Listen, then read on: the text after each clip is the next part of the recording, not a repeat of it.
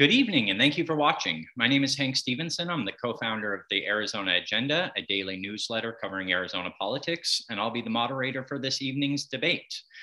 The Citizens Clean Elections Commission is the sponsor of this event. As the state's voter education agency, Clean Elections hosts debates so voters have the opportunity to hear directly from the candidates, ask questions on the issues that matter most to them, and vote informed. Candidates that have a contested primary election have been invited to participate in the debate.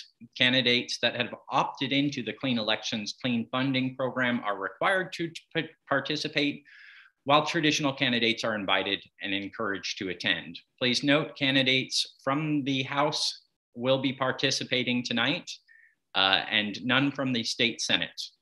When voting in a primary election, voters are choosing between candidates of the same political party, so their preferred nominee may advance to the general election. As the moderator, I will ensure candidates have the opportunity to engage directly with their respective opponents. The questions that will be asked this evening are coming directly from the voters. Leading up to the debates, Clean Elections conducted outreach to voters across the state asking for questions for the candidates. Additionally, Clean Elections surveyed voters to learn what issues are important to them. The survey data, along with input from experienced journalists at the Arizona Agenda, the Arizona Capital Times, the Green Valley News, and Sahuarita Sun, have been utilized to guide the discussion so it best serves voters. Of course, we want to hear directly from you, the voter. Voters that are watching this debate live, you can submit a question at any time. To do that, email debates@kc-a.com, or you can text them in 480-808-1814, or you can even call them in 480-937-1253. We do screen questions for clarity to eliminate duplication, speeches, or personal attacks on candidates. This debate is scheduled for about an hour, so we may not get to all audience questions, but we will do our best. Candidates, you will have 1 minute for your opening and closing statements and 1 to 2 minutes for responses to voter questions. We encourage an open exchange of dialogue between the opponents. If you feel the need to respond to another candidate's comments, you may do so. I may limit responses for time management purposes, and we remind the candidates and the audience that this is a respectful, courteous, and professional environment. Our goal tonight is to connect candidates to voters so our electorate can vote informed. Tonight, we have 2 candidates for the State House of Representatives in Legislative District 17, which covers Oro Valley, Marana, and the area north of Tucson. The 2 candidates joining us tonight for the contested primary in the House of Representatives are Anna Orth and Sherilyn Young. Also running for the offices are Corey McGarr, Kirk Filer, Rachel Jones, and Robert Barr. The Senate candidates are Senator Vince Leach and Justine Wodsack. They did not opt to join us tonight. Thank you both for being here. We really appreciate your time and taking a chance to speak directly to the voters. Let's start with the opening comments. And Anna, if you wouldn't mind, why don't you start us off? You're muted. It's bound to happen. There we go. Thank you for the opportunity to be able to have this forum to talk to our constituents. So a little bit about me. I'm a 4th generation Tucsonan. My family has been in Pima County long before it became a state. I have a deep connection to this Southern Arizona community. People know me and they have long known what I stand for. I've been in business for over 30 years and have a professional background, not only in small business, but in corporate sales, management, and organizational design. I hold a master's in industrial and organizational psychology, and I've been helping organizations in my work and in a volunteer capacity to identify their issues and create solutions.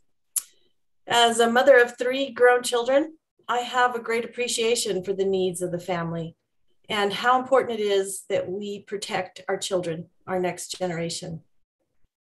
As a candidate for the Arizona House of Representatives, I have 3 main reasons why I'm running.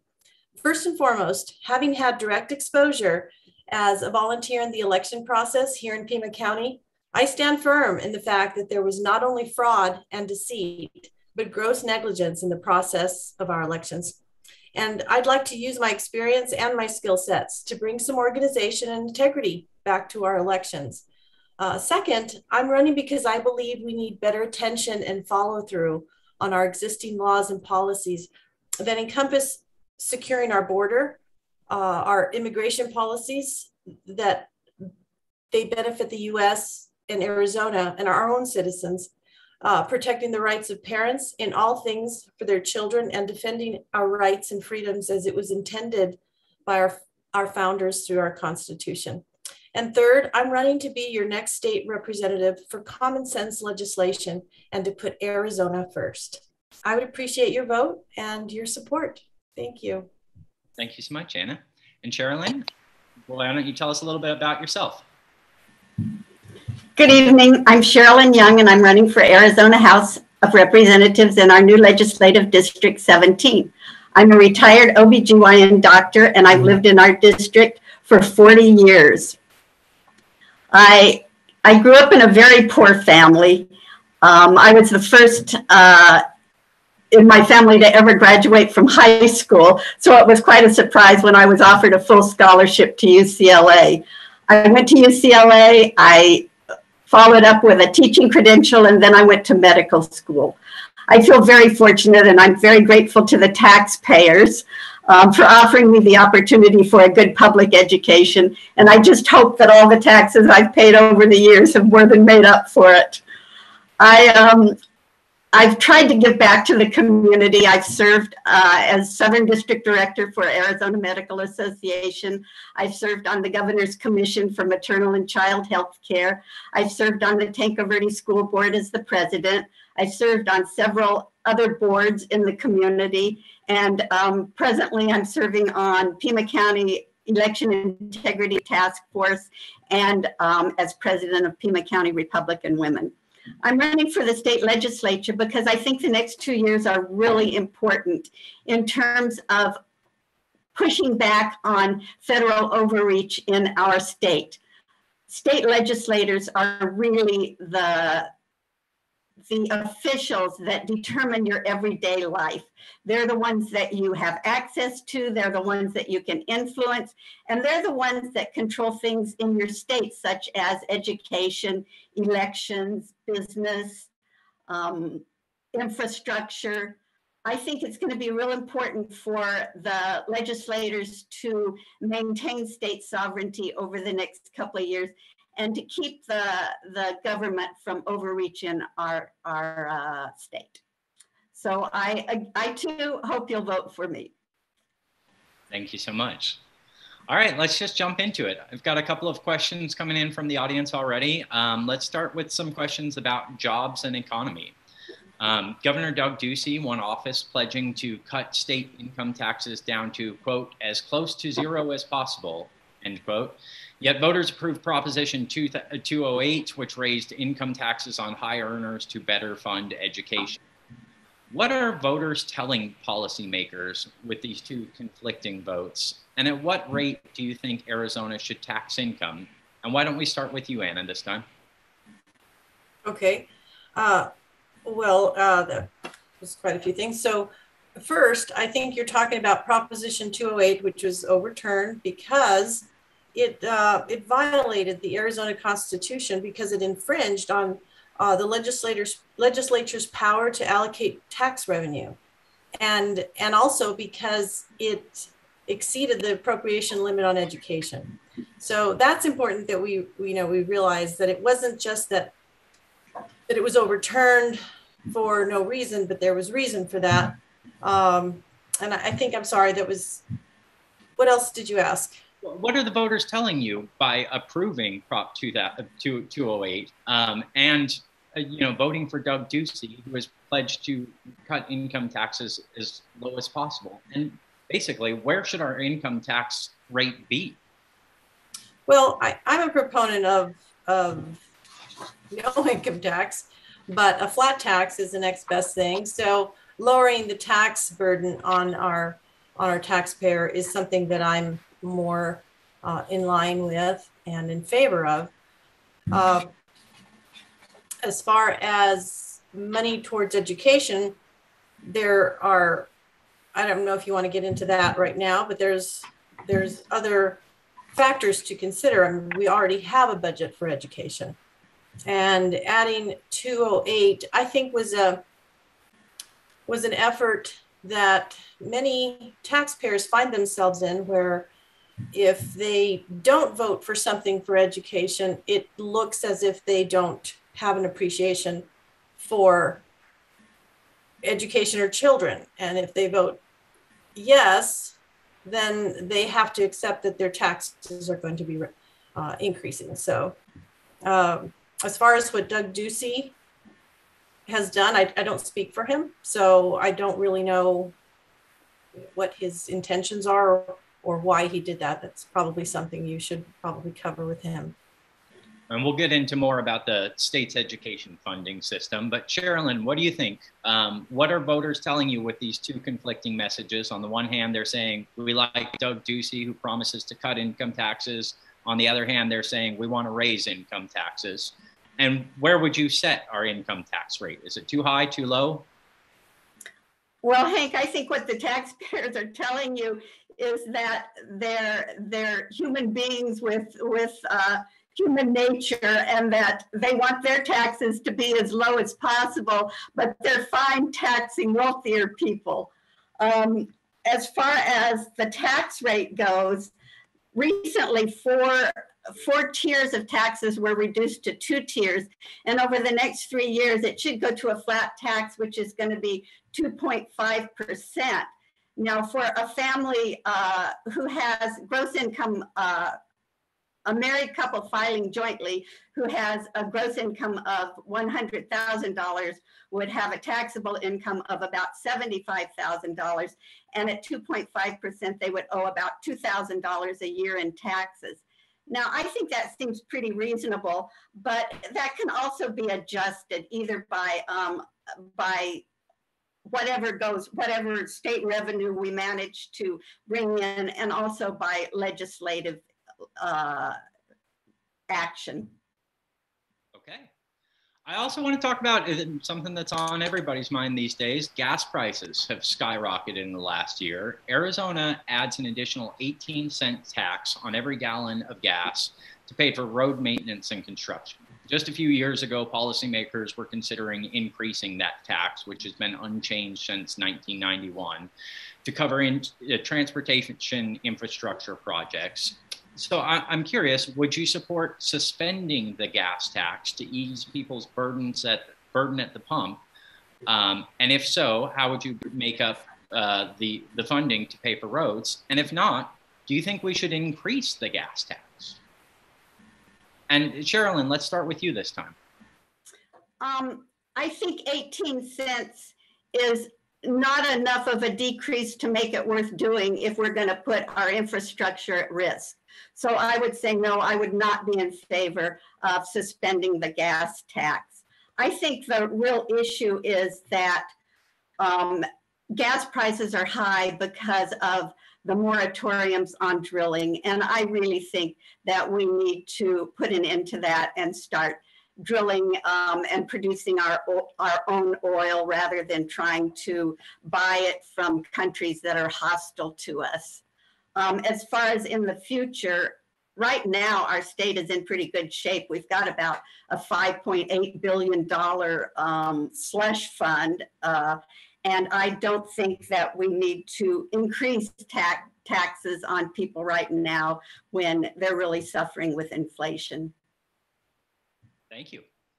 Anna, same question. Is the gas tax too high, too low? No, actually, I agree with Sherilyn that it would affect other areas of our infrastructure that the gas tax is already in place for.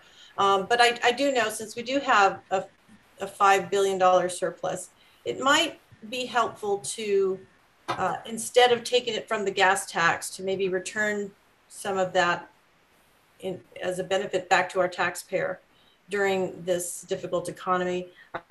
Clearly, addressing our energy issue with being able to bring back our ability to get our oil domestically would change everything. But from a state level, from where we stand, if it was something until that's taken care of appropriately at a federal level,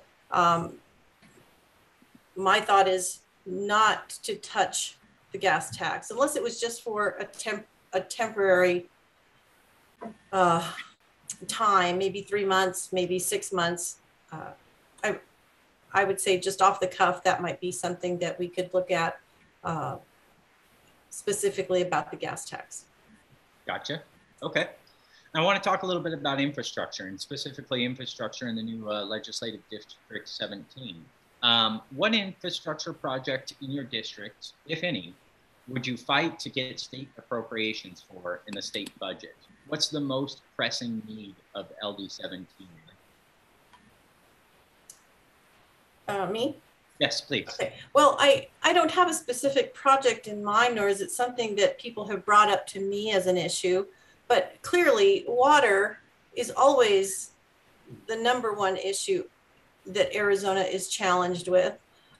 Transportation and economic issues as far as our small businesses, with some of the federal overreach with mandates and supply chain issues because of the gas, have all taken a role in affecting our infrastructure.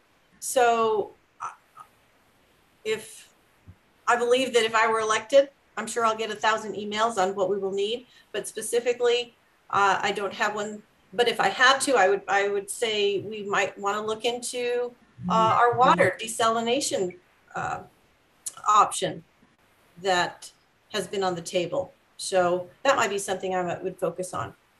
Okay. Carolyn, anything in LD 17 that needs fixing? And you're muted, just a heads up. Thank you, Hank. I think the state controls the state highways, and in Pima County, our state highways are in pretty good shape. The roads that need fixing are the county and city roads, and also the roads in the rural areas. How they get the money to do this, I'm not quite sure, but I think one of the things that might help would be for the state to insist that the bonds that the voters approve for roads and infrastructure actually get used for the projects that they're proposed to improve. Okay. And let's talk a little bit about the border. I think that is a huge issue on voters' minds, especially Republican voters' minds this year. And I want to, obviously, border enforcement is largely a federal issue, but state policymakers can play a role in it too. And I wonder, what is your plan? Hank, I'm having a hard time hearing you. I'm sorry. Oh, I'm sorry. I'll speak up. Hopefully it's That's better. Thank you. Just a little bit closer to the computer here. I apologize. What is your plan as a state lawmaker to help secure our southern border with Mexico? What can you do as, you know, somebody who is not in Congress to ensure that the border is secure? And why don't we start with Sherilyn this time? It's difficult, Hank, because most of the border of Arizona is actually on federal land, and the state has no control over those areas. So in terms of completing the border wall, it would be very difficult to do.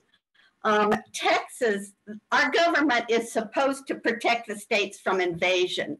And if we consider uncontrolled immigration as an invasion, the way Texas is doing, then we have some options. We can actually send our National Guard to the border and charge the government for those expenses.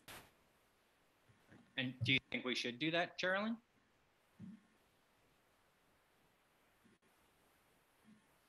That's a good question, Hank. I think we should be doing, we're going to have to consider doing something.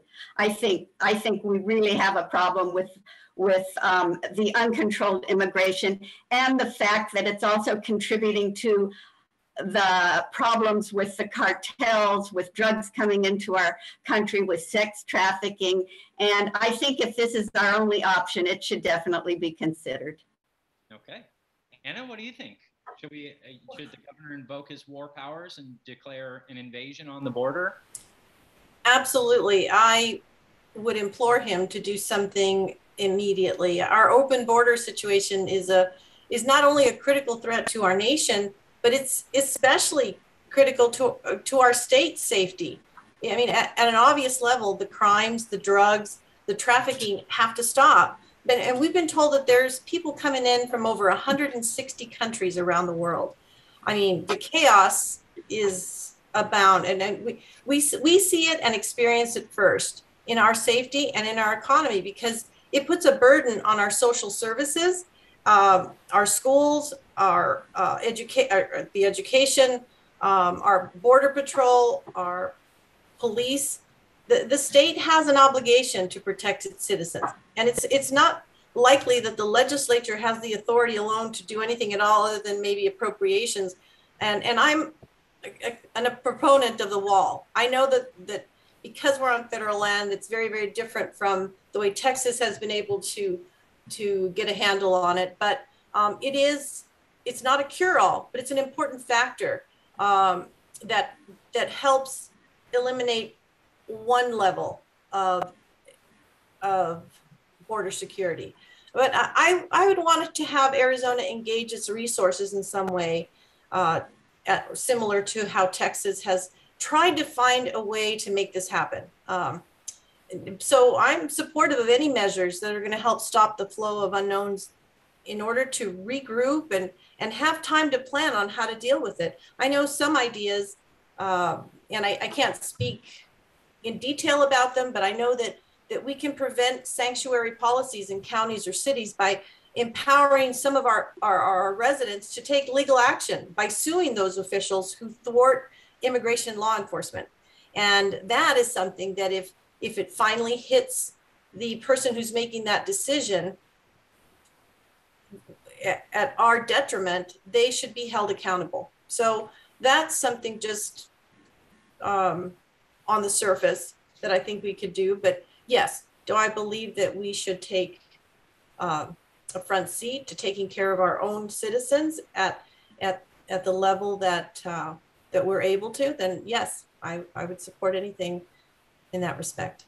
And I've got a follow-up from a member of the audience here. How would you seek to influence federal law as a state legislator? I think we all agreed, this is mostly a problem that Congress has to deal with. I can't hear you, Hank. I apologize, Sherilyn. How would you seek to influence federal law as a state lawmaker? A follow-up question from the audience. I think we all have agreed that this is largely a federal issue. What can you do to prod our congressmen to take action?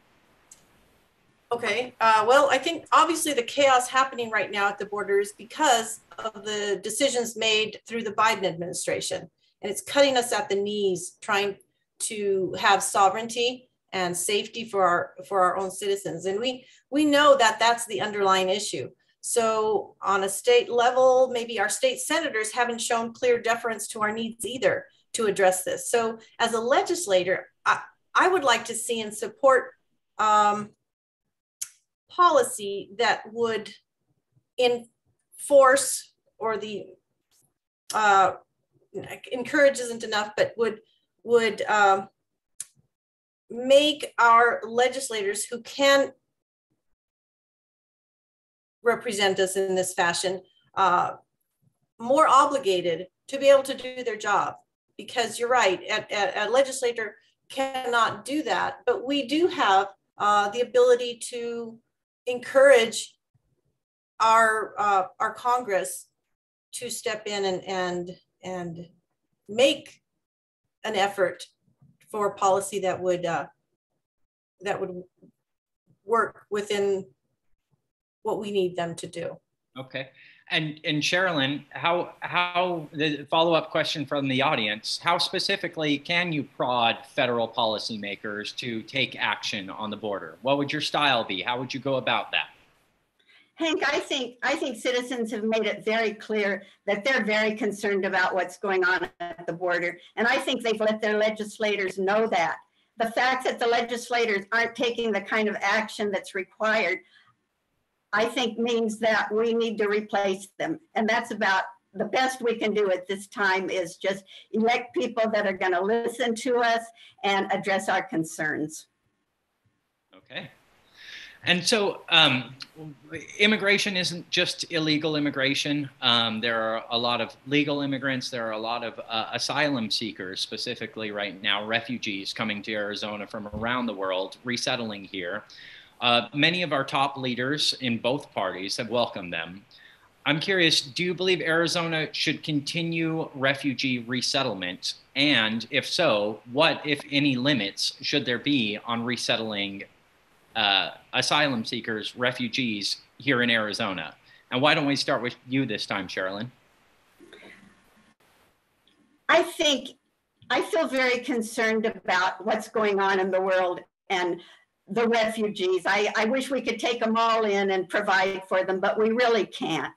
And I think that the fact that they are coming in without any sort of evaluation, we don't know who they are, we don't know where they're coming from, we don't know their background, we don't know whether they're terrorists or not.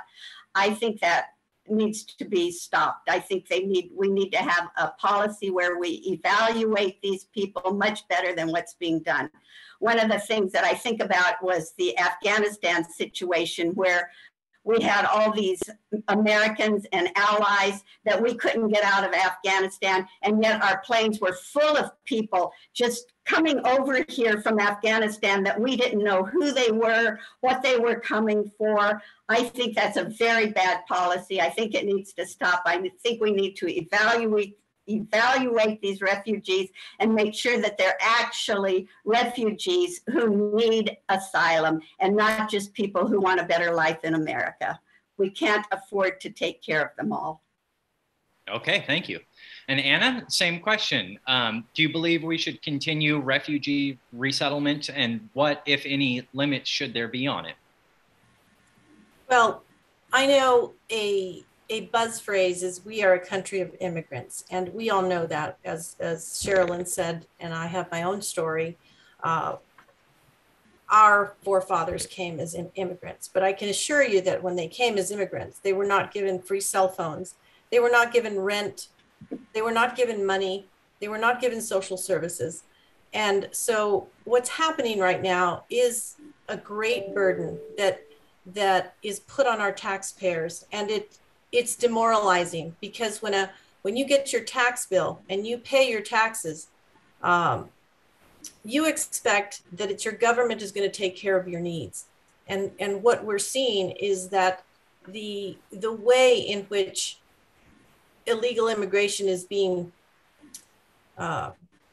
catered to, it's unfair to Americans and to Arizonans. I think that we can have, simply speaking, we might curb the tide at this point right now, but there are many ways to position ourselves so that it benefits our economy, so that we can use immigration to benefit the United States and in the interest of America. Have visas, I think there's other countries that have a system where immigrants can come in, and we haven't done that. We've made it a all or nothing spin on immigration, and it shouldn't be that way. We can't compare to what happened 4, 5, 6 generations ago when people came and to make a better life for themselves, as to what's happening right now. And so I think that it needs to be stopped. We need, as I said, to just stop, regroup, and decide how to deal with this situation. Okay. Let's move on to education questions. We've got a lot of these coming in from the audience, a couple of that I've prepared ahead of time. Let's start with a yes or a no.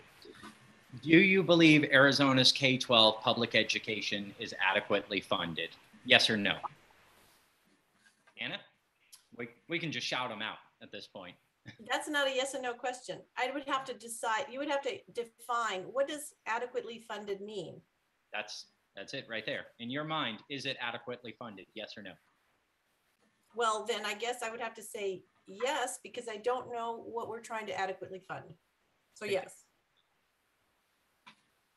Sherilyn, is it adequately funded? Our K-12 education system, more money, less money? Well, the way it's funded is per pupil, and each year the funding per pupil is increased by inflation, and then another 10% on top of that. So it seems like that should be funding it pretty well.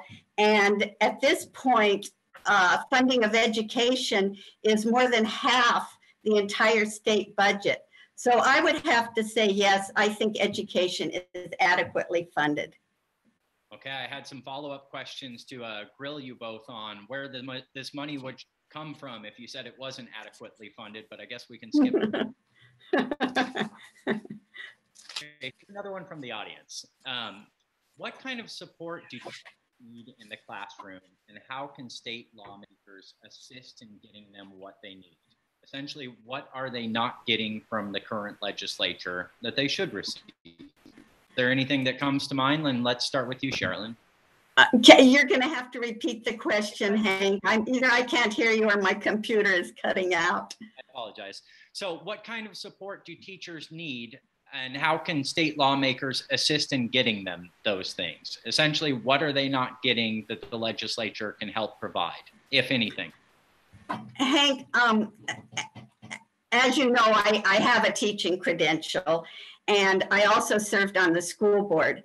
And I will tell you quite frankly that the thing that is hurting teachers the most, that's making most teachers leave education, is the fact that discipline in the classroom is not being enforced. It's totally out of control. In middle school and high school, the teachers are actually fearful of the students. And what needs to be done is the administration needs to back up these teachers. When they have discipline problems, they need help, they need support, they need to be backed up. Obviously, what we'd like is for teachers to have smaller classrooms, for teachers to be paid better. But I think the important thing that's causing teachers to leave right now is really the issue of discipline in the schools. Sherilyn, I want to follow up with that. You say we'd like smaller classroom sizes and for teachers to be paid better, but you said that the education system is being adequately funded right now. I'd like you to explain that a little bit. If the system is being adequately funded, but teachers aren't being paid well enough and classroom sizes are too large, what's going wrong here? I think what I'm saying is that I think one of the problems is that teachers are not receiving enough of the funding. I think there's too much administration taking away too much of the funding and not enough of the money actually going into the classroom to the teachers and the kids. Okay, gotcha. And Anna, same question back to the original here. What kind of support do teachers need in the classroom? And you know, what can lawmakers do to provide them with that support? Well, I can appreciate, excuse me, the difficulty that teachers have. I can't imagine what it's like to try to keep 30 kids in check and be able to have them leave with knowledge that they were empowered to be able to give them. So as far as what I would give teachers, I think that's just a sliver of the big issue. And I think the issue is, one, you wanted to know if it was adequately funded. And I think I mentioned before that education in general is a partisan vote. We find that the left is always in favor of them or the experts being the decision-making entity, and the right wants the parents to be in control. And therefore, therein lies the natural conflict. So to just throw money at, I would love, in a perfect world with rainbows and unicorns, I would love to give teachers more money. But my question is, we've accepted a system of funding education where it uses up the budget and then asks the legislature for more money with no accountability as to how the money was spent. I mean, I'd like to know, years of adding to the education system, teachers are still underpaid. I mean, why is that? I would like to see the books and the audits. I mean, what exactly are the things that the $14.25 billion are paid for? What and where is it going?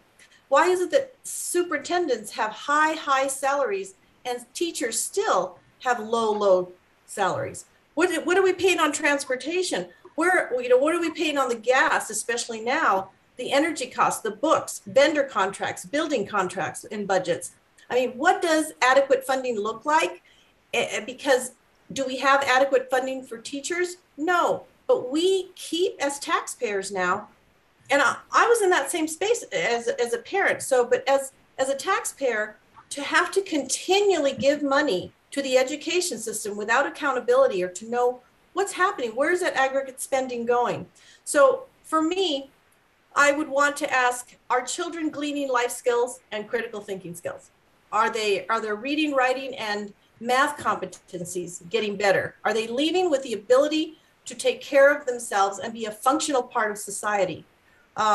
So for me, I'm kind of a transformation person. I think in terms of process engineering or performance measures. So I like to look at what's broken and what's fixed. And then looking at all the inefficiencies first is where I start, or we would start, before blanketly increasing a budget and saying, how would I help a teacher? Well, I mean, there's a lot of ways that we could, but we need to know what needs to be addressed first. I grew up in public schools, and I don't think anyone wants to see public schools go away, but we simply need to be able to create a better framework, not only for the success of our children, but for the benefit of our teachers, so that we keep good teachers. And I'm sorry to interrupt. I find that really interesting that both of you have said that, teachers deserve more pay, yet the education system as a whole has plenty of money. We need to reorganize our priorities within that. Exactly. And I'd like to ask a follow-up. What should the starting salary for a brand new teacher in a public school in Arizona be? What would be a rate of pay that you think is fair, just, and will keep people in the profession? Anna, you mind if we start with you? How much should a brand new teacher make? Fresh out of college, first job? Well, I have 3 children who just graduated from college, and they work very hard. They work long hours. In fact, I just talked to my daughter, who said, I am working straight through and I have to be on a conference call at 1 o'clock in the morning. So all college graduates have a different pay scale for their skills. Now, teaching is a 9-month job obligation. And so you go into teaching knowing what you're getting into. You don't expect to go into teaching and expect to make what an engineer possibly might be making. It's different altogether. But I would say we would have to take into account the time period in which they're expected to work, the 9 months, and base it against what somebody who works 12 months out of the year, and give it a percentage from that aspect. So I would have to know what a teacher is getting paid today, and in order to say what would be adequate, because just out of the blue, I'm not comfortable answering that. You can't say how much a teacher should be paid? No, I mean, I don't know. No, I don't think it'd be fair to be held to that amount if I don't know all of the. Sorry, Anna. We're moving on. Sherilyn, can you say how much a teacher should be paid? No, I can't, Hank. I think the market would determine those kind of things. Where the teaching position takes place, what kind of background the teachers are required to have, what kind of backup they've got in the schools. I think that if you're paying teachers enough, that they will come to work, and if you're not paying them enough, you won't have teachers and you'll have to raise the pay. Okay, so increase it until we hit that sweet spot when they stop leaving. I want to ask a little bit, we mentioned, we were talking about public schools, but one of the great debates in Arizona education system always centers around empowerment scholarship accounts, ESAs.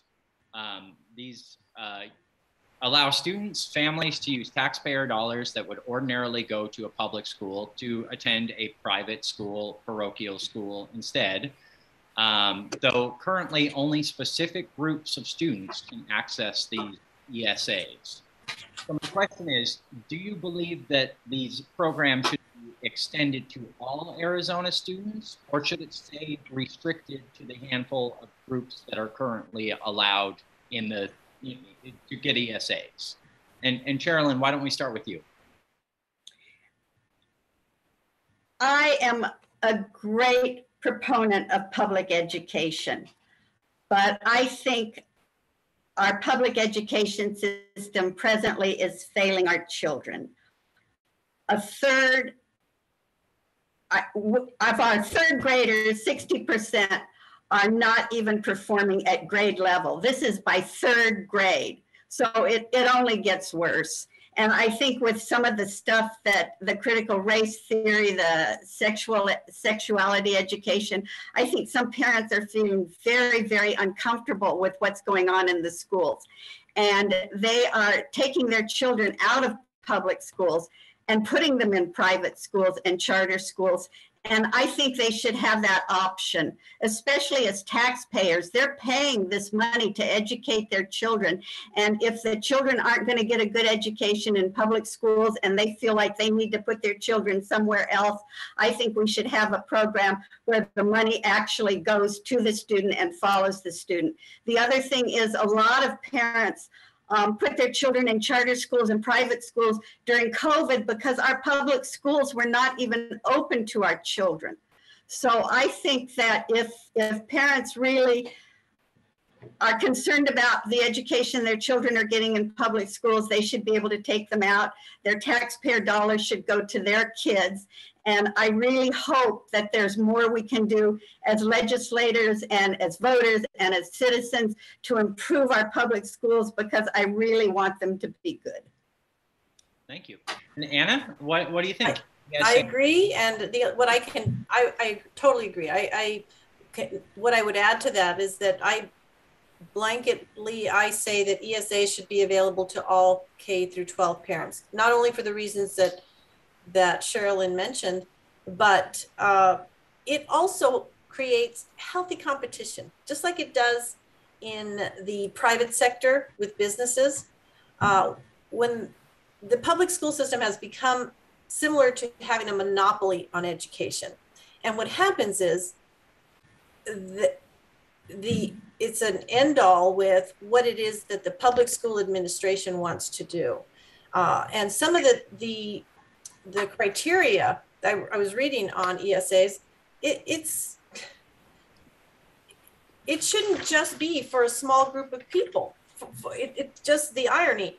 Public school is supposed to be for everyone, yet ESAs only apply if you have had this, or that happen in your family, or you come from this kind of family, and it's unfair. I mean, it should be available to all families. Yes, the money should follow the child. What it would do is it would make the public school system become more aware that if they want to have the funding for their system, for the system itself, those administrators and the policymakers within the education system are going to have to do a better job so that parents aren't feeling like they have to take them out of public school so that their children are getting the kind of education that they want. The other thing is that education, it's not a place, I didn't send my children to school to be indoctrinated on a social subject or have a teacher decide how I want my child to be raised. And so that's what's happening in the public school system, is that they're more concerned, in generally speaking, on making sure that they're following certain social criteria, but at the end of the day, we can't be sure that they're competent in academics and critical thinking skills. So I, again, to make a short story long, I'm back to ESA should be available to all K through 12 parents. Thank you. All right, let's talk a little bit about elections. I think you both indicated at the outset that you think that that there were serious problems with the 2020 election in Arizona. Correct me if I'm wrong. But my question, if I'm right, is what type of election fraud is happening exactly, and what is your plan to stop it? And Anna, let's start with you. Okay. Well, I think we can all agree that there are at least 81 million people who aren't happy with the result.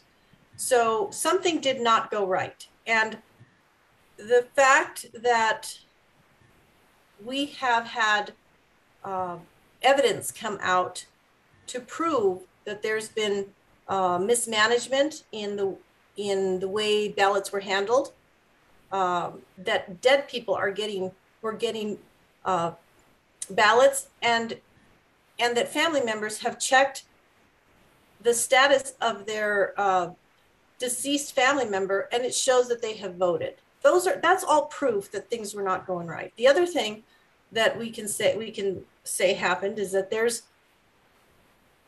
our voter rolls showed that people are voting in two different areas, two different states. They also have shown that people have gotten multiple ballots. I mean, we have people who've actually shown that. We have a candidate who himself has shown that he got 3 ballots all by himself.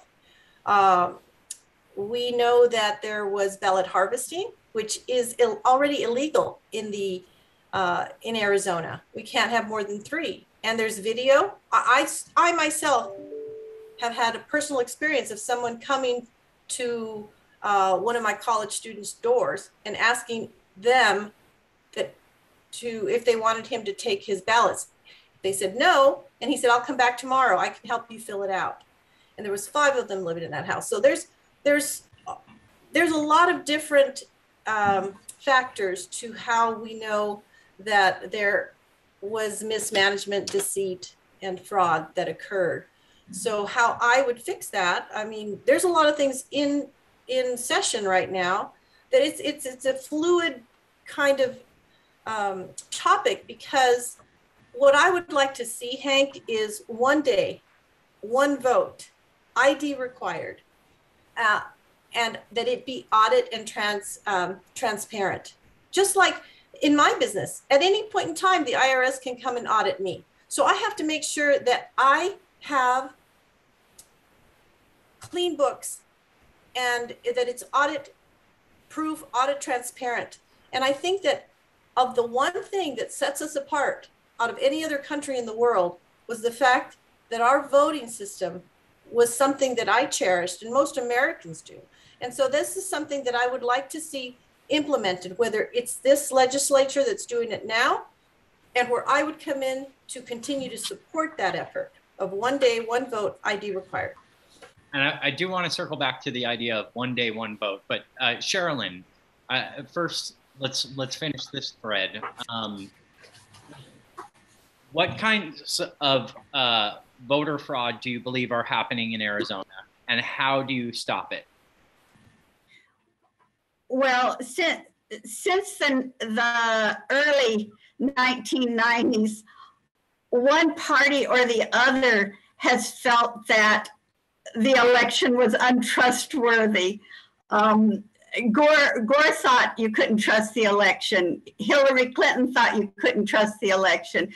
Donald Trump thought you couldn't trust the election. I think voters deserve a process that makes them feel confident that our elections are honest and reliable. How we do that, I think, number one, we really need to clean up our voter rolls. When I walk precincts getting my nominating petitions, I can tell you the voter rolls are a mess. I think we need to do away with ballot harvesting. We need to, if we're going to have drop boxes, they need to be monitored. Otherwise, we need to get rid of them. We need IDs. We need to make sure that our voters are American citizens. And what else? I'm not totally opposed to mail-in ballots because I know there's so many people who rely on mail-in ballots. 85% of our voters now are voting by mail, and I think we need to make sure that there is a good chain of custody for these mail-in ballots.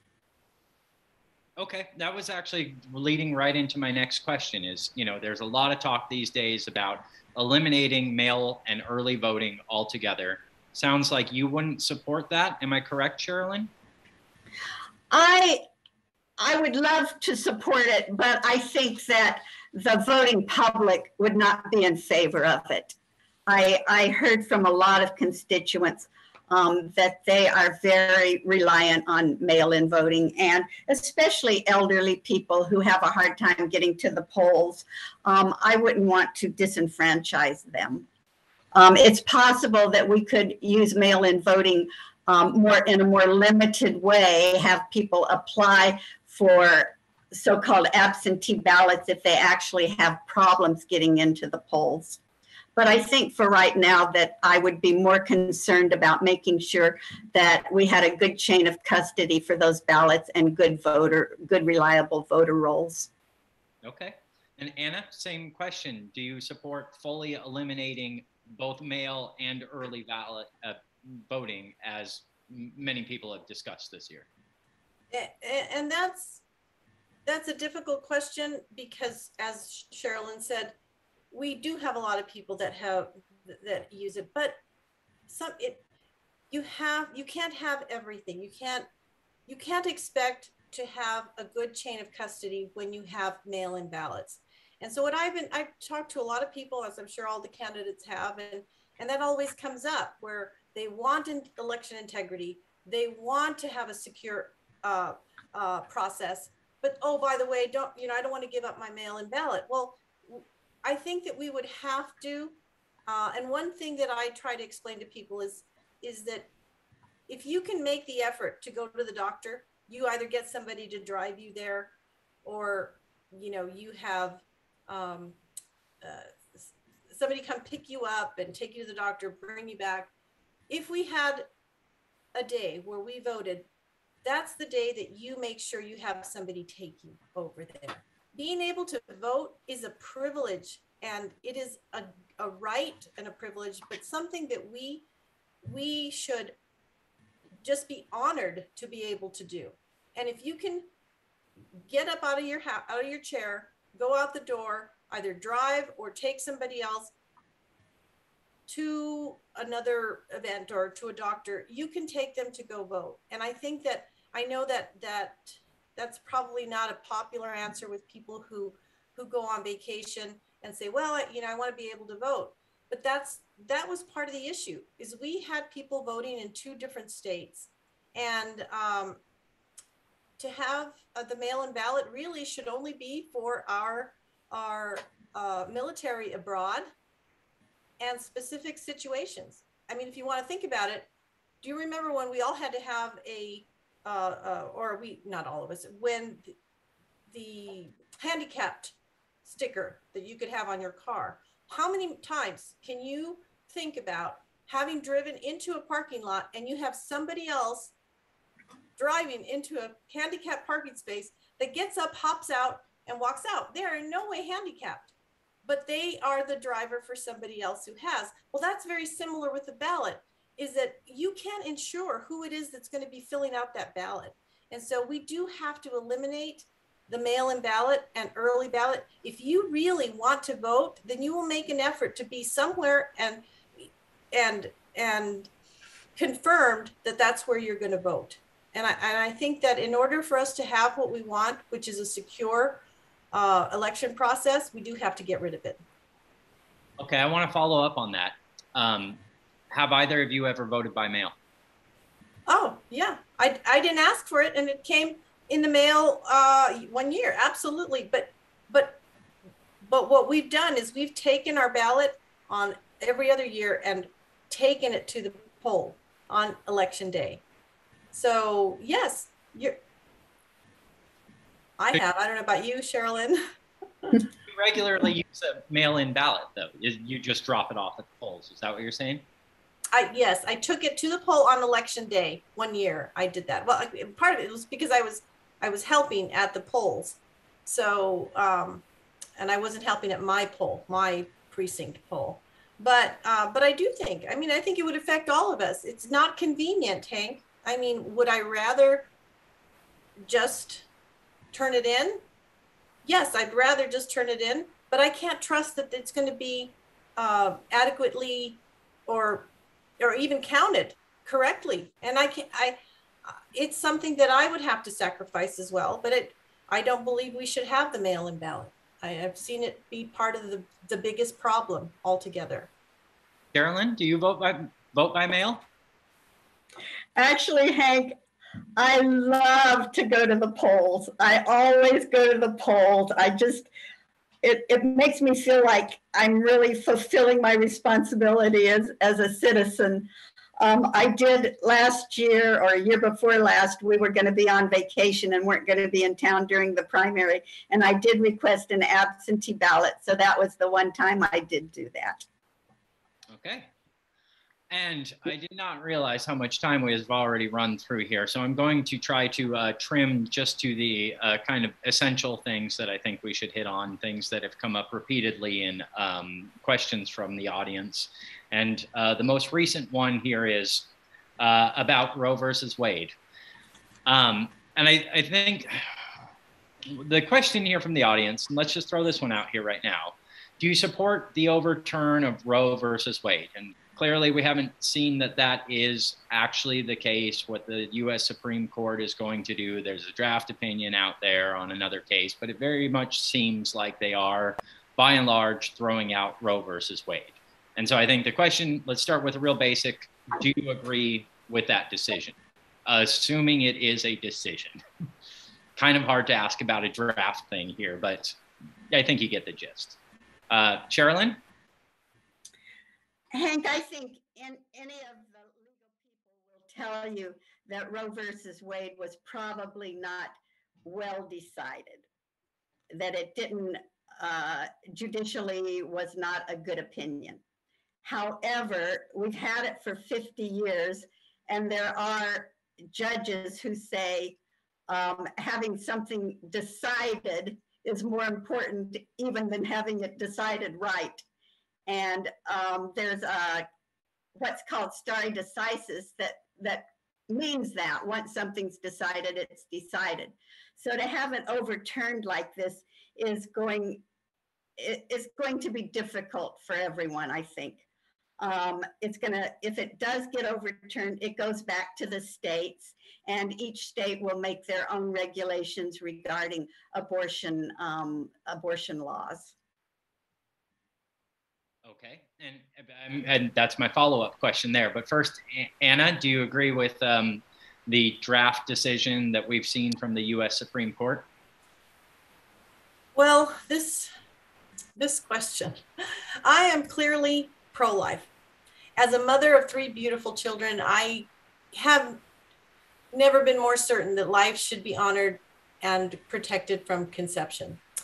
However, I don't pretend to know that what it's like for a woman who has been raped or is a victim of incest or is in a life-threatening situation. And it has to be difficult. It should be a difficult decision for them to have to make, and not just a flippant choice for birth control. So I don't agree with the idea of late-term abortion. I think it's an abomination. And as a legislator, Arizona law, it's already in place. So regardless of what happens with Roe versus Wade, I mean, we already have a law. We allow for 20 weeks for circumstances as such.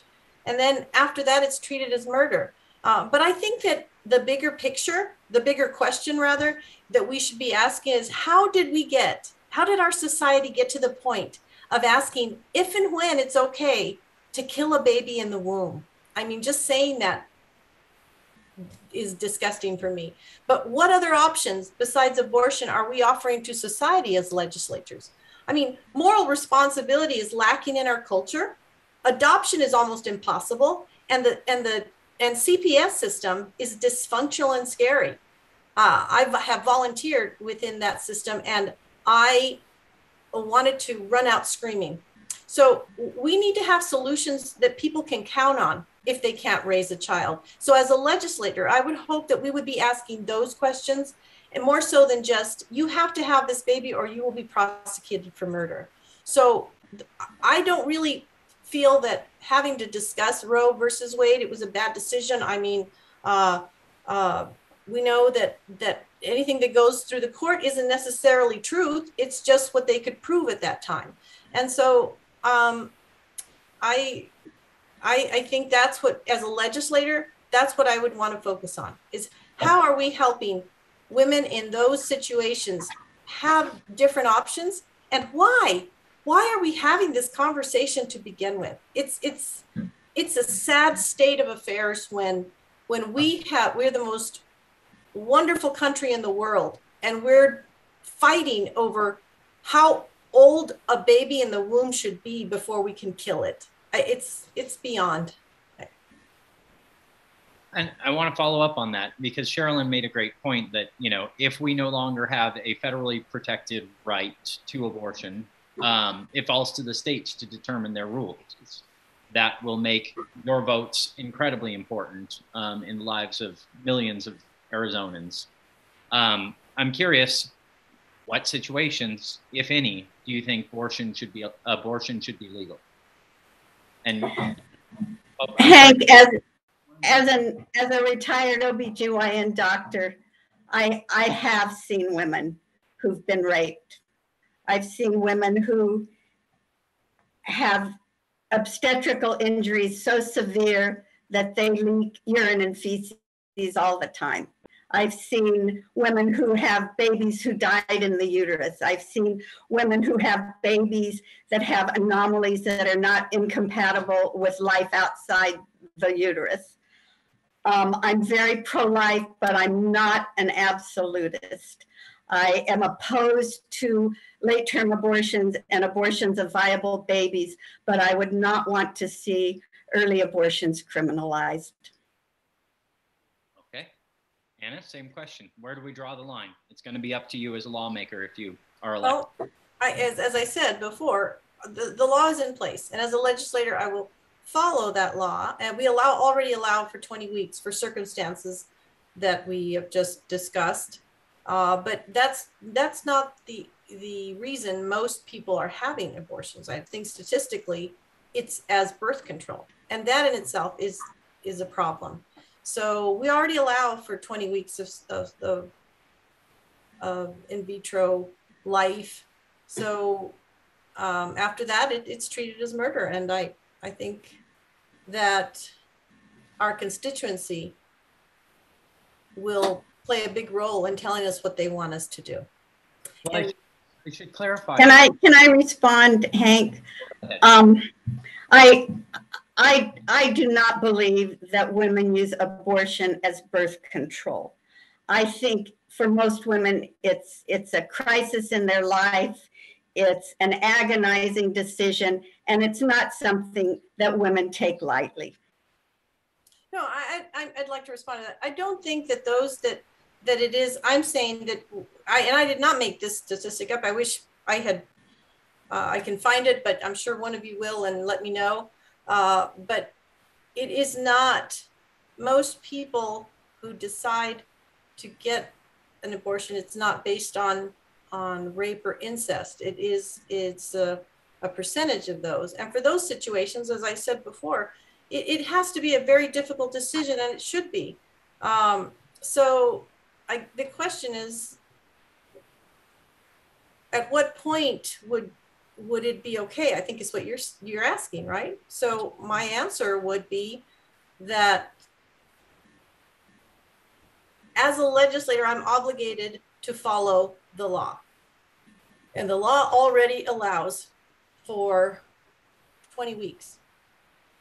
And that's the part I wanted to clarify. The legislature did pass a 15-week abortion ban, and we have laws on the books that have not been enforced dating back to territorial days, strictly criminalizing abortion, that many activists in the pro-life movement believe will become activated again should Roe v. Wade be struck down. So I think it's important to voters to hear from you directly where you personally feel the line should be drawn. Is that at 20 weeks? Is that what you're telling me? Or if we go back to these territorial laws that say any kind of abortion at any point is illegal, is that the law you think we should follow? I think it requires a lot more discourse. I think that every situation is different. I personally, as I said, I personally believe that life begins at conception. So it is a very difficult step to want to agree that it should be allowed for any given amount of time. But I'm not a doctor, so I can't tell you scientifically, specifically what would happen if at what stage specifically a fetus is at 10 weeks compared to 23 weeks. I'm sure Sherilyn would be able to answer that a little bit more clearly, but it's a sad state of affairs that we're actually talking about this. And so I would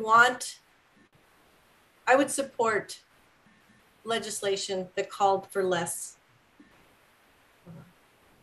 or a lower amount of weeks. Yes, I would.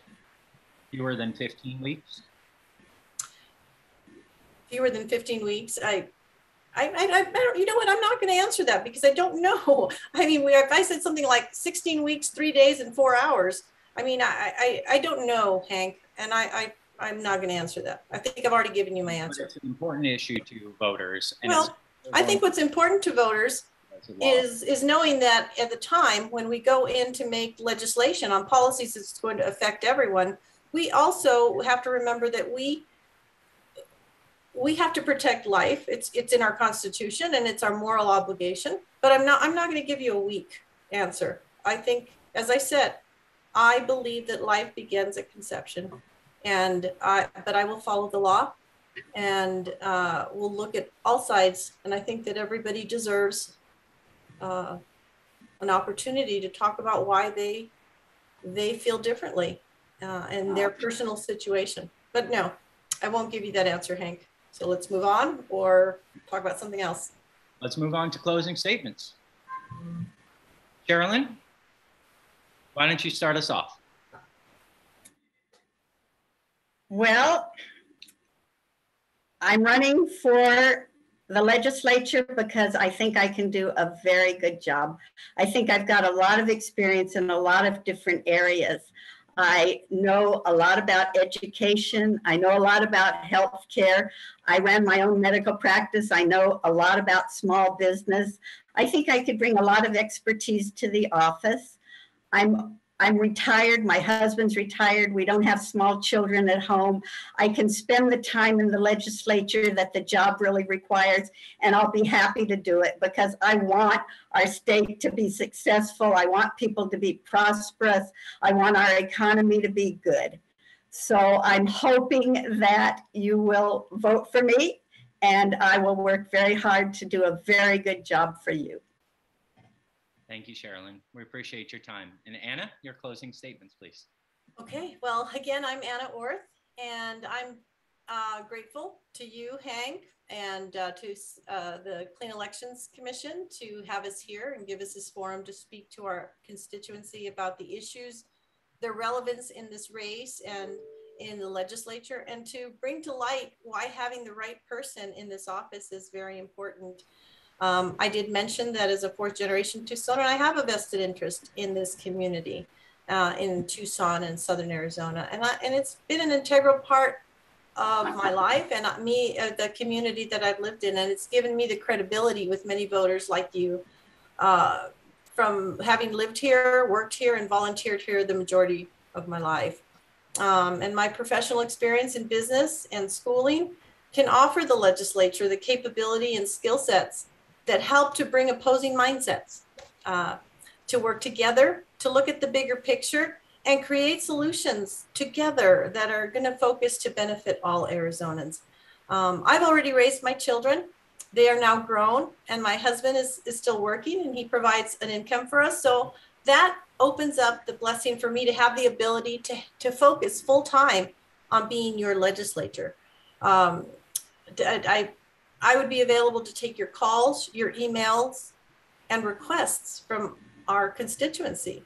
I would have the time to research, to listen, and create legislation that supports the needs of us, the voters of Arizona. So I hope I am able to work for you, to answer your questions, to be the kind of leader that you want, to give you not only common sense legislation, but to communicate those policies to you so that you feel confident in knowing that I'm representing you appropriately and with effectiveness, and fight for what you believe is right as a citizen of Arizona. So I want to thank you for listening, and I hope again that you'll remember to vote for me on August 2nd.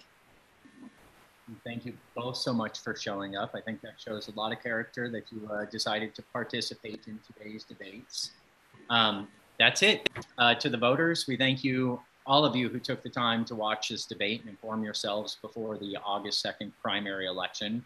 As a reminder, the voter registration deadline is July 5th and early voting begins July 6th.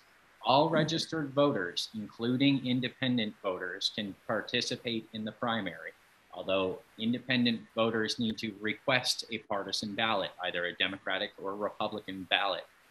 We encourage you to visit azcleanelections.gov. Let me say that again, azcleanelections.gov for official, accurate voting information. And again, thank you both so much, Sherilyn and Anna, for agreeing to participate in today's debate. Thank you. Thank you, Hank. Good luck. Bye-bye.